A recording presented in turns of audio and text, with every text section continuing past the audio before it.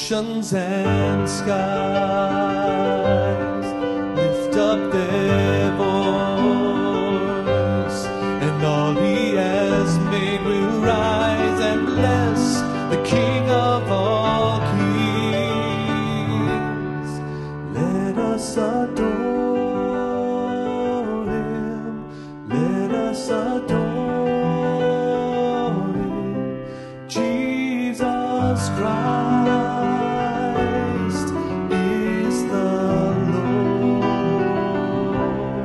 Eternity's King is coming again. Though all of the earth will fade away, His truth will remain. Let us adore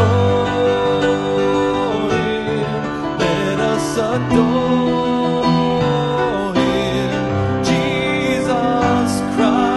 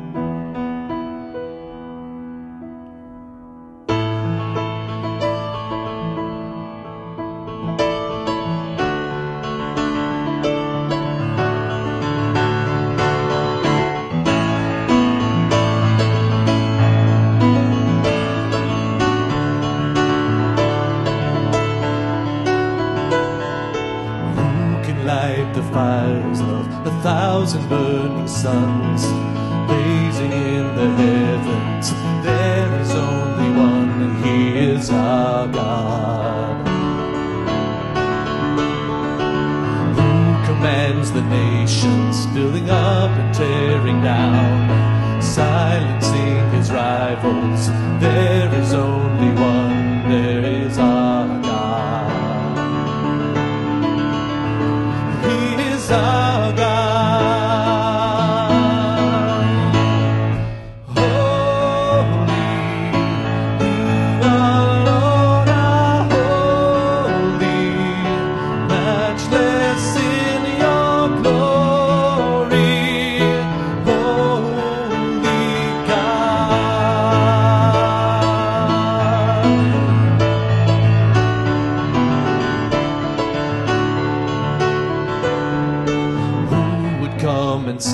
us when we turned away his love. Conquering with kindness, there is only one, he is our God.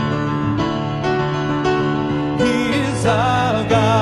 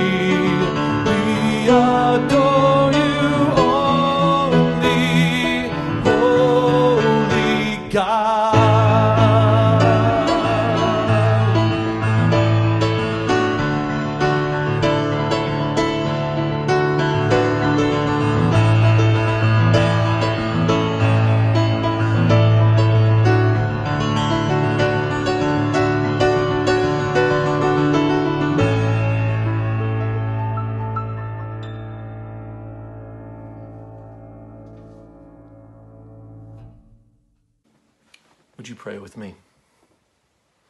Father God, we come to you today by your grace alone, through the blood of your Son Jesus and in the power of your Holy Spirit. The great mystery of your glory surrounds me as I approach your throne. And you have met me where I am, in my brokenness. You have called me, you have caught me, and you have adopted me as your very own, even when I would have nothing to do with you. How great is your love. Glory. Lord God, make yourself the infinite center of our worship today. In everything that we do. May we never think that we have exhausted our knowledge of you. May everything that we do today, everything we are, be an offering of praise. Our work and our jobs, our homes and our schools, our conversation with strangers, whether in person or through a computer on social media. May our private thoughts, may our public words glorify you. May they all glorify the infinite, holy God who made us his own. Ignite our love for you in a new way today, Holy Father, even when we are cold. Remind us of the wonder that is you and what you have done for us. Thank you. In your most holy name, we all pray. Amen. Well, today we come to the Lord's table again. And even though EBF is meeting in the field behind the church right now, there are many of you who can't be there with us. And so we wanted to continue this practice together. For we are still together in the Holy Spirit. And there will come a day when we don't need to do these video things anymore. But right now, I invite you to participate if you are a follower of Christ. And so you can grab some bread, you can grab something to drink. There is important symbolism in what Christ chose to use at the Last Supper with the bread and the wine. However, this may be an extraordinary time for you where you are. Just grab what you have. There's grace for that. Don't let that stand in the way of us partaking together. So as we come to this communion table, we are rightly reminded that we are here to remember what Christ has done for us in reconciling us to himself. His perfect sacrifice on the cross for our own rebellion opened the way to a restored relationship with God. The perfect God-man became sin itself so that we could stand pure and blameless in the Holy of Holies in the presence of the Father. When Jesus broke the bread with his disciples, he commanded them to do this in remembrance of him. But there's more to this meal than remembrance of Christ's suffering and death on our behalf. There is a mystical, spiritual quality that God has used to unite his children as the church for 2,000 years. In 1 Corinthians chapter 10, Paul wrote these words, "I speak to sensible people. Judge for yourselves what I say. Is not the cup of thanksgiving for which we give thanks a participation in the blood of Christ? And is not the bread that we partake a participation in the body of Christ? Because there is one loaf, we who are many are one body, for we all partake of the one loaf." You see, we not only come to this table to recollect, but also to participate in the Lord's death. I'm not necessarily referring to the idea that in the bread and the cup we consume the physical flesh and blood of Christ. I'm referring to our own identification with Christ in his death on our behalf. Paul wrote these words in his letter to the Philippian church, in Philippians chapter 3. "I want to know Christ and the power of his resurrection and the fellowship of sharing in his death, and so, somehow, to attain to the resurrection from the dead." There's a reason that throughout church history, where there is the breaking of bread, there is the church. The Eucharist has been the identifying element in church life that shows the world who we are and what defines us. The body and blood of Christ has covered and forgiven our sins, thus opening up the way for true, loving communion with God and with one another. But we don't stop there either. We share in this supper in anticipation of Christ's return. In Matthew chapter 26, we read, "Then he, Jesus, took the cup, gave thanks, and offered it to them, saying, 'Drink from it, all of you. This is my blood of the covenant, which is poured out for many for the forgiveness of sins. I tell you, I will not drink of this fruit of the vine from now on until that day when I drink it anew with you in my Father's kingdom.'" When will that be? I know we're jumping around Scripture a lot today, but one more verse here from Revelation chapter 19 answers that question. It gives us a picture of this future event as John describes Christ's return to take his bride, the church, to be with him. John wrote this, "Then I heard what sounded like a great multitude, like the roar of rushing waters, and like loud peals of thunder, shouting, 'Hallelujah! For our Lord God Almighty reigns. Let us rejoice and be glad and give him glory, for the wedding of the Lamb has come, and his bride has made herself ready. Fine linen, bright and clean, was given her to wear.' Fine linen stands for the righteous acts of the saints. Then the angel said to me, 'Write this. Blessed are those who are invited to the wedding supper of the Lamb.' And he added, 'These are the true words of God.'" See, that's talking about us. That is our future if we have surrendered and made Jesus Christ our Lord and our Master. This is a loving relationship with the merciful King of eternity.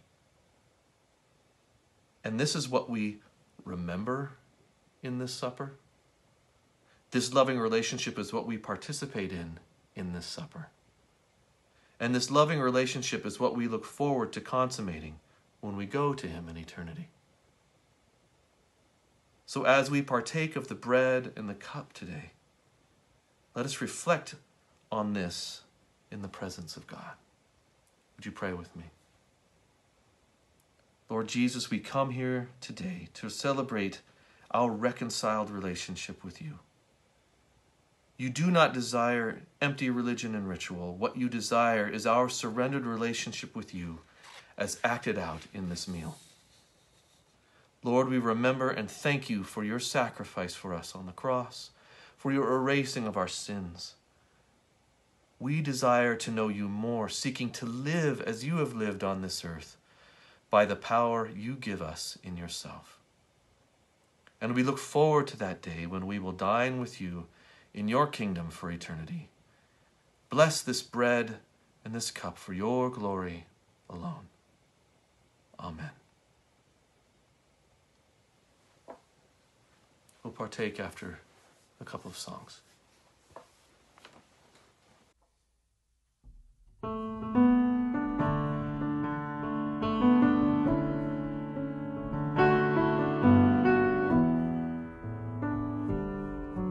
In Christ alone, my heart is found. He is my light, my strength, my song. This cornerstone, this solid ground, firm through the fiercest drought and storm. What heights of love, what depths of peace, when fears are stilled, when striving cease. My comforter, my all in all, here in the love of Christ I stand.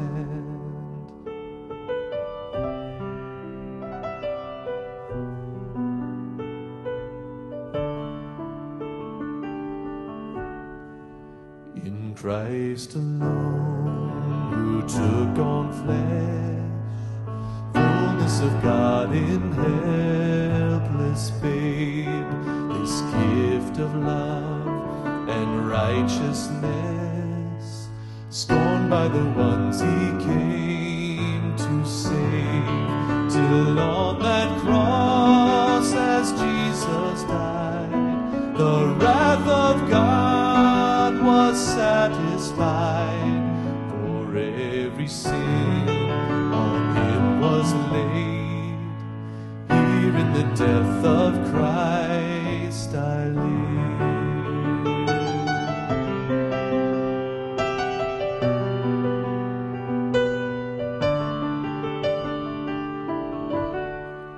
There in the ground his body lay, light of the world by darkness slain, then bursting forth in glorious day, up from the grave he rose again, and as he stands in victory, since curse has lost its grip on me, for I am his and he is mine, bought with the precious blood of Christ.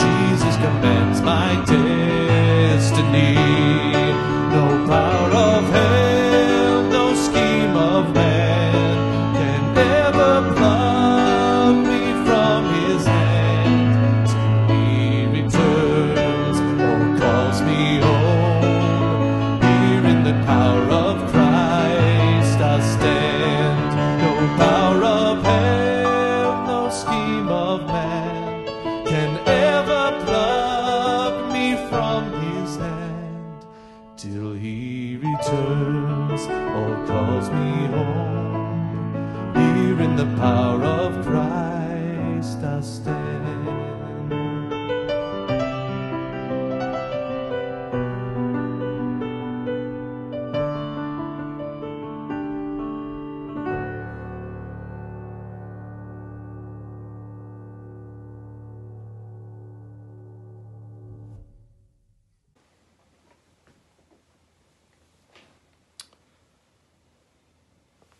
For I received from the Lord what I also passed on to you.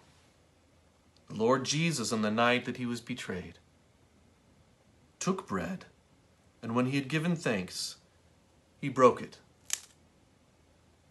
And he said, "This is my body, which is for you. Do this in remembrance of me." Let us partake.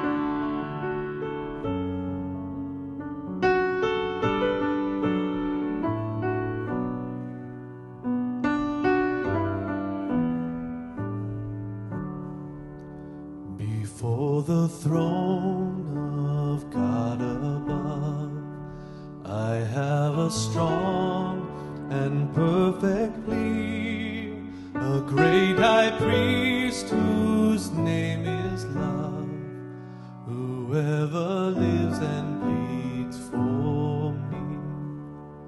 My name is graven on his hands, my name is written on his heart.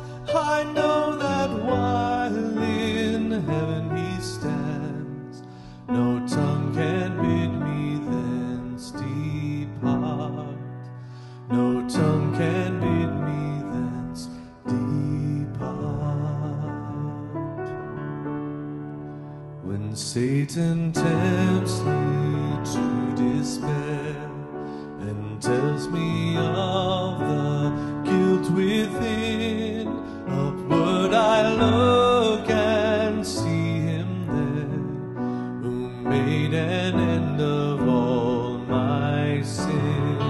Because the sinless Savior died, my sinful soul is counted free.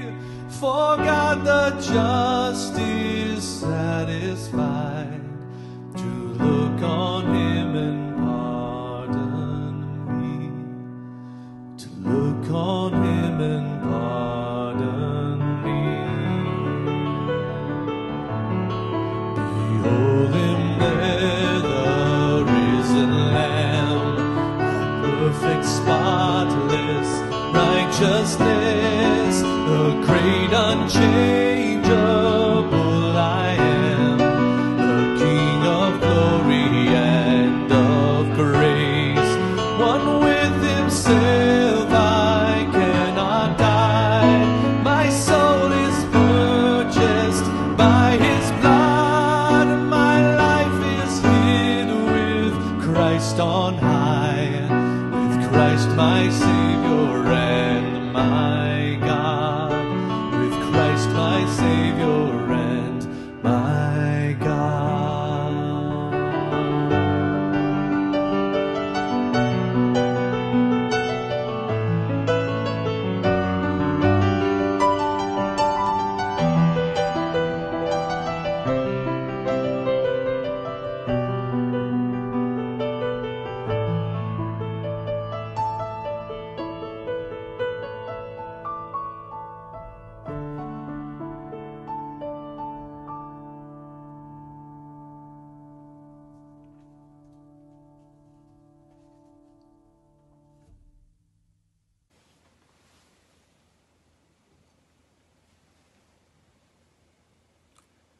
In the same way, after supper, he took the cup, saying, "This cup is the new covenant in my blood.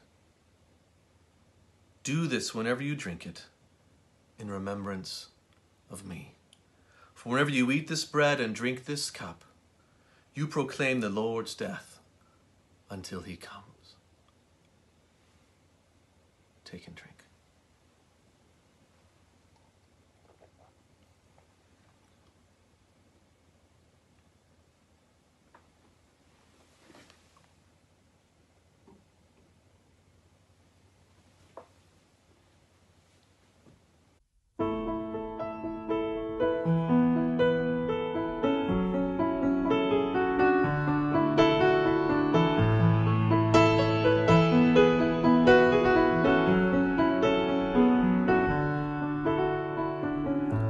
Blessed be your name in the land that is plentiful, where the streams of abundance flow. Blessed be your name. Blessed be your name when I'm found in the desert place. Though I walk through the wilderness, blessed be your name. Every blessing you pour out, I'll turn back to praise. When the darkness closes in, Lord, still I will say, blessed be the name of the Lord. Blessed be your name. Blessed be the name of the Lord. Blessed be your glorious name.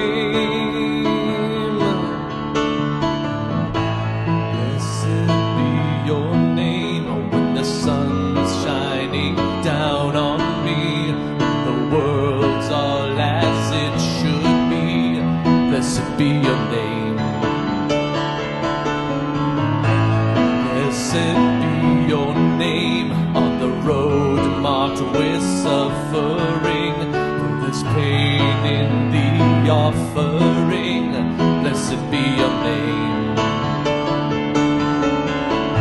Every blessing you pour out, I'll turn back to praise.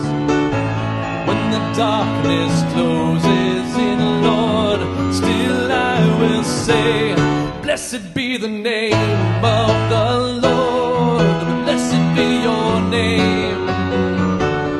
Blessed be the name of the Lord. Blessed be your glorious name. You give and take away. You give and take away. My heart will choose to say, Lord, blessed be your name. You give and take away. You give and take away. My heart will choose to say, Lord, blessed be your name. Oh, blessed be the name of the Lord. Blessed be your name. Blessed be the name of the Lord. Blessed be your glorious name. Blessed be the name of the Lord. Blessed be your name. Blessed be the name of the Lord. Blessed be your glorious name.